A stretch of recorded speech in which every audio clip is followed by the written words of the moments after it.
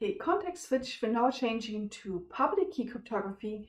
I've already shown you in the video on public key and symmetric cryptology what the general data flow is and what the differences are between how Alice and Bob communicate and what keys they have in public key and symmetric key cryptography. Now, we also still need a formal treatment of the systems. So what we'll be looking at in public key cryptography is encryption and signatures. Now, each of those consists of 3 algorithms. So both of those have a key generation step to generate a public key and private key pair. So that is what Alice has as, well, her key pair. And then she publishes the public key and she keeps the private key private.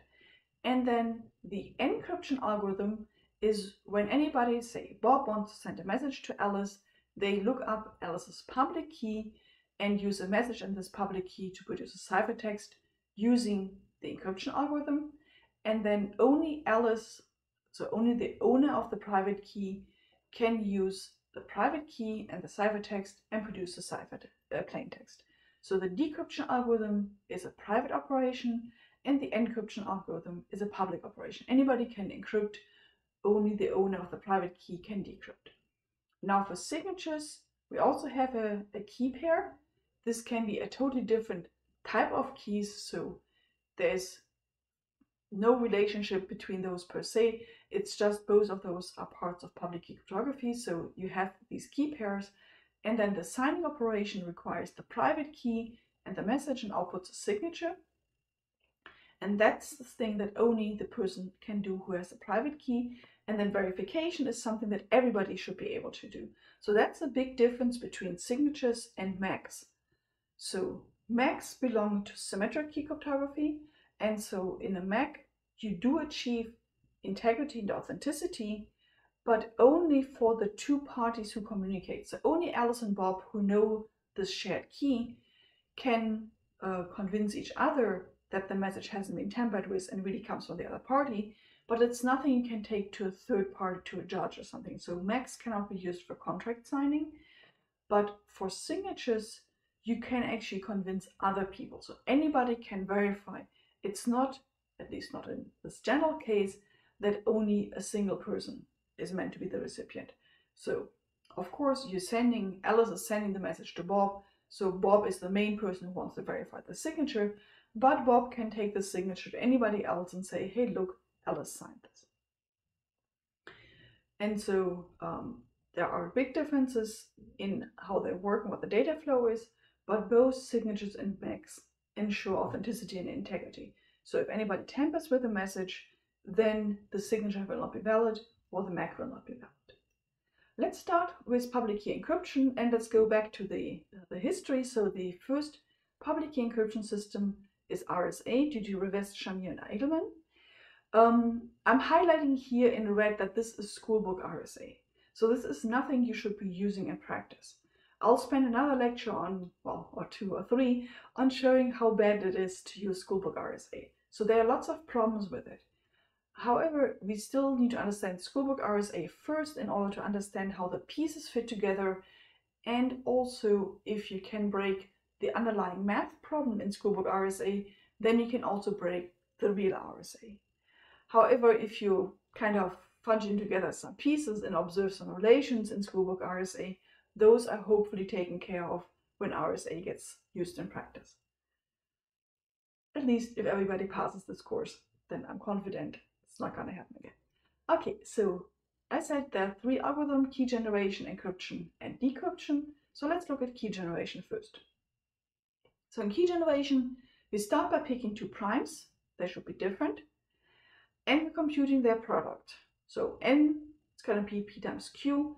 And there's also a Euler phi function or Euler totient function running around. If you don't recall what this is, I have it on the next slide.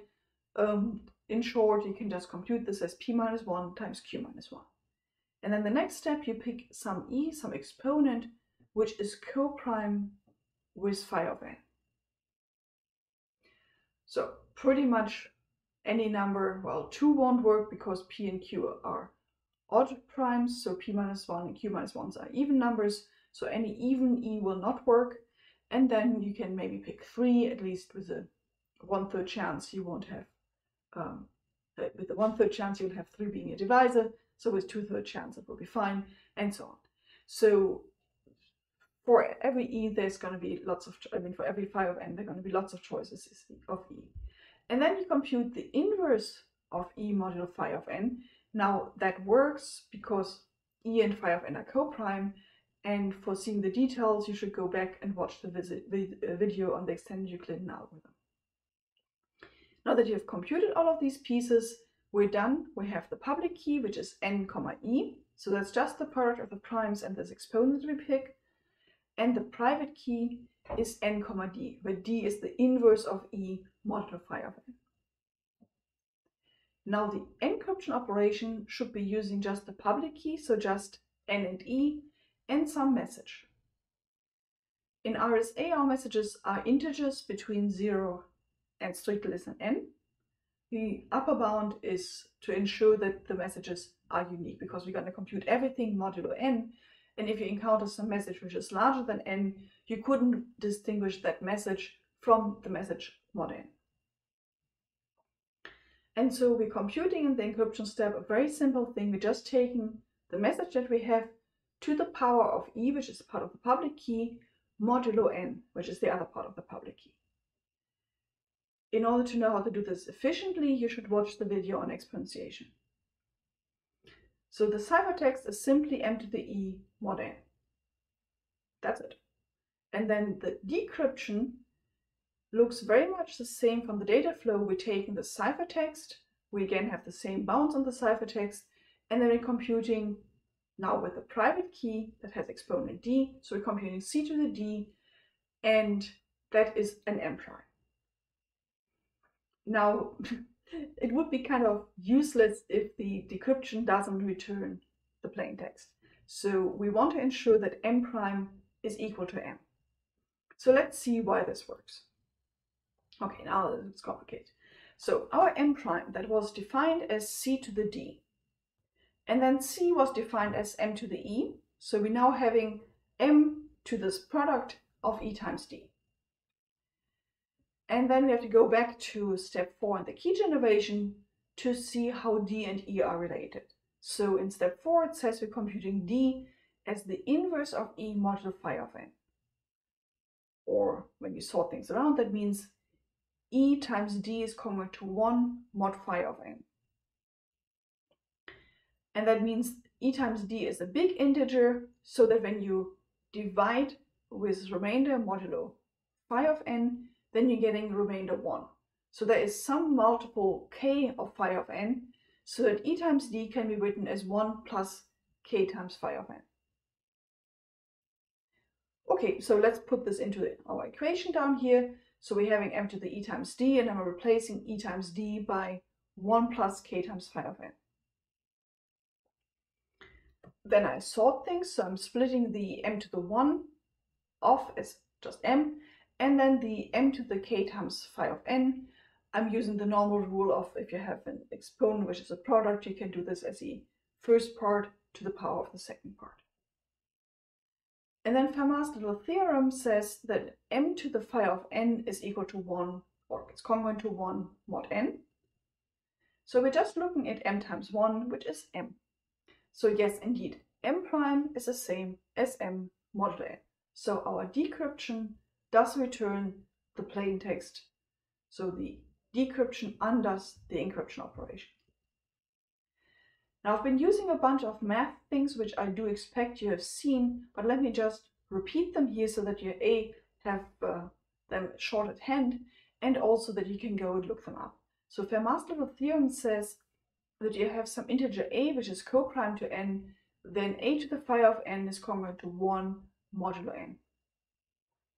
And so phi of n is this Euler's totient function. The general definition is if you have n being a product or part of prime powers, so each of these pi's is a prime. They're all different, so pi is not equal to pj for I not equal to j. And then we have exponents which are at least 1. So if you take your n and write the prime factorization, say you have 15, you write it 3 times 5. Or you have 25, you're writing it as 5 squared. And then here is the rule of how you compute the phi function. Depending on which situation, one of these two might be more convenient to compute. Both of them compute the very same number. You can see this by taking the definition of n into there, and then you expand n, and okay, you're just dividing out by pi in the second argument, and so that's p to the ei minus p to the ei minus 1. So in our case of RSA, we have two primes which are different. Then we're getting just p minus 1 and q minus 1. So the exponent is 1 in each case, so exponent minus 1 is 1. And so that's the result. So it matches what we've been using in the RSA function. And so yes, we do have that any message to the phi of n gives us 1. Now I've been a little bit cheating there, because in Fermat's little theorem I've been saying I do require that a and n are coprime, whereas in the RSA system I didn't exclude m's which were not coprime. Now you could say, well, no, if you would find something where the GCD is not equal to 1, well, then the GCD is either p or q, because you're looking at a number between 0 and n. And so then you have found one of the factors, and if you know one of the factors, well, if you know p, you can compute q, and then you compute phi of n, and you can compute d. So if you would be hitting this by accident, that's as likely as breaking the system to begin with. And that shouldn't happen. But furthermore, we can actually prove that also for non-coprime m, we get that the relation that we actually are using, namely that the m to the 1 plus a multiple of the Euler phi function of n is congruent to m modulo n. So that holds in any case. So we don't even need to worry about somebody accidentally getting a mistake. We should worry much more that this person has broken the system at that point, or knows Alice's private key. And then the last thing that I have on the slide is a generalization of Fermat's little theorem due to Lagrange, which says if you have a finite group, and well, up there we're actually looking at the integers modulo n, and then we're looking at the multiplicative group in there. So we're taking a times a times a and so on. So that means we're working with the group operation multiplication. And then Lagrange says for any group element A, we're getting that A to the order of the group, to the number of elements in the group, is equal to 1, where this 1 means the neutral element of the group. So up in Fermat's little theorem, I'm looking at the integers modulo n and then taking the multiplicative group. So that means I'm looking at 1 being the neutral element, because 1 times anything stays anything. So a times 1 is a. And the number of elements that are in the multiplicative group are exactly the number of elements that are coprime to n, and that's the definition of the Euler-Tauschen function. So Fermat's little theorem is just a special case of Lagrange's theorem. So if you ever see a finite group running around and you have an element to the power, the order of the group, then you're getting 1. Okay, so we've now seen RSA encryption, the Schoolbook version. I also promised you signatures. So the RSA signature system, again, warning, this is the Schoolbook RSA signature system. Do not use this in practice. So Revist, Schimmy, and Edelman actually did RSA encryption and RSA signatures, both in the same paper from 1977. Key generation looks exactly the same. It's doing exactly the same operations.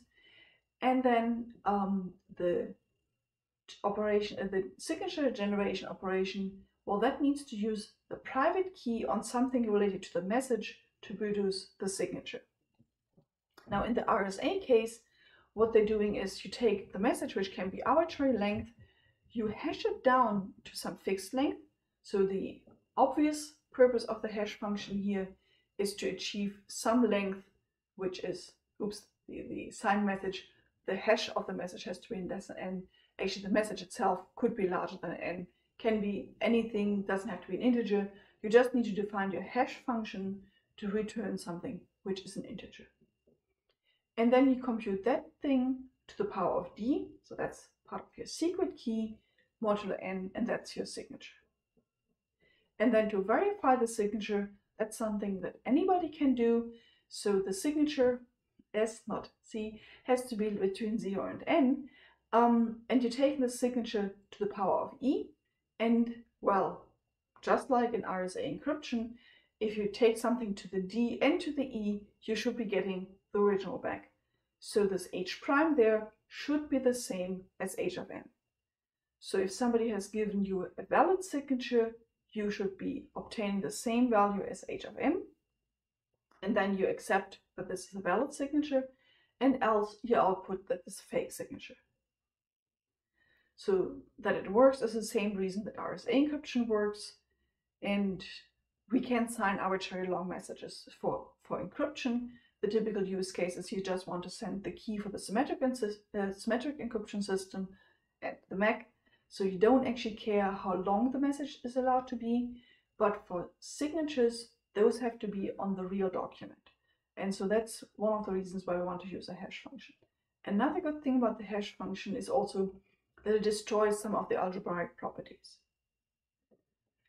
The downside of the hash function is if somebody would be able to compute collisions of this hash function and ask me to sign some innocent message M, gets a signature on that, and has actually found some other M prime which hashes to the same value, then the signature that I gave is also valid for that one. So if you're concerned about the hash function being weak, you should actually randomize the signature somewhat so that there's something before the M that you sign which is not under the control of the person asking you for a signature.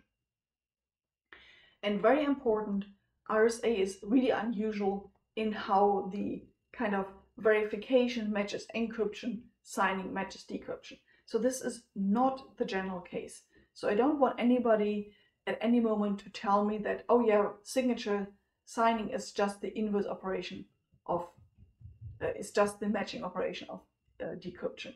That is only for RSA signatures. This is a very unusual case. For instance, in post-quantum cryptography, this is an area that we're currently working on. We have several systems where we only have a signature system, we don't have an encryption system, or the other way around. So RSA is not the normal case.